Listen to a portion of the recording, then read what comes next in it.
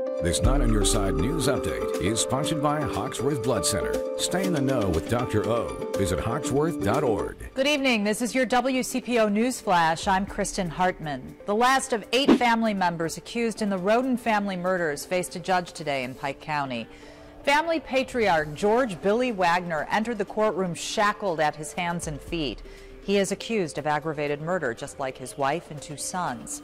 The judge spent an hour reading the indictment detailing the accusations against Wagner. One charge involves allegedly purchasing items to commit the murders. Wagner pled not guilty.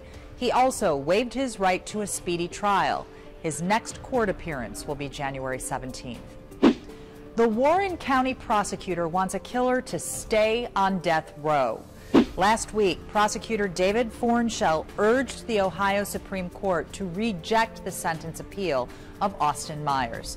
Myers was convicted in 2014 of killing Justin Back before Back was about to join the U.S. Navy.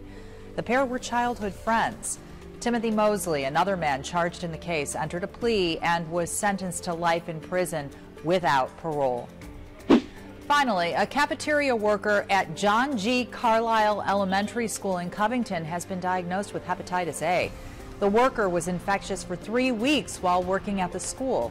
The school district tells 9 on Your Side it was notified last night. Students and family members who have eaten food prepared by the cafeteria between November 13th and December 3rd who are not vaccinated are being urged to do so. In Kentucky, school children are required by law to have that vaccination in order to attend school. That is your 9 on Your Side news flash. I'm Kristen Hartman. Have a good evening.